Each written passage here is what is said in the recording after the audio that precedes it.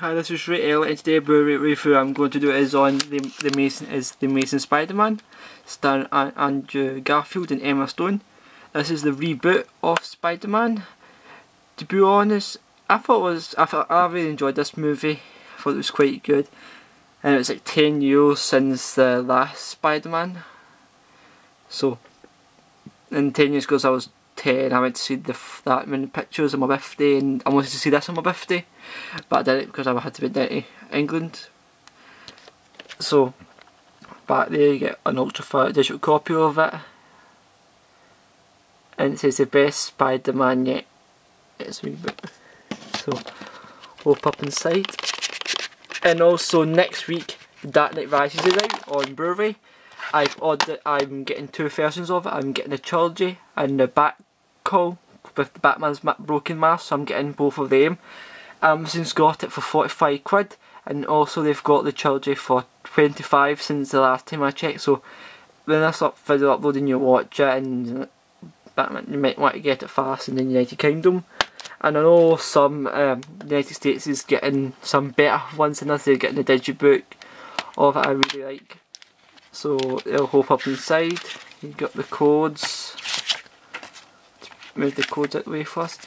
There's some nice artwork of the web and back on New York City. There's this one, and there's the lizard.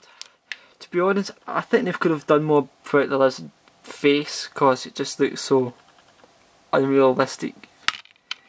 But I thought the lizard character was a good character. I've not read any of the Spider-Mans. I've just seen the first 3 Spider-Man movies, Tobey Maguire and that. So Spider-Man, great movie, very good. I give it a 4.5 out of 5, and for the picture and the sound quality, I give it a 5 out of 5.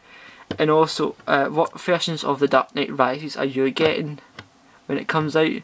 Are you getting just the normal Blu-ray? Are you getting the trilogy? Are you getting the background one? Are you getting the steelbook? Or are you importing it, the American digibook of it? So just comment on down below, and I probably would be doing 2 separate videos of The Dark Knight Rises, because to be honest, it's The Dark Knight Rises. It's just probably one of the best films of 2012, and I just think because I've got 3 posters of The Dark Knight Rises up there behind me. One of Bane. I've got 2 t-shirts of it. I'll be getting 2 copies of it. So that's the thing. So we've got another 1 more week to wait for it. So can't wait for that. So thank you for watching. That was my review on The Amazing Spider-Man.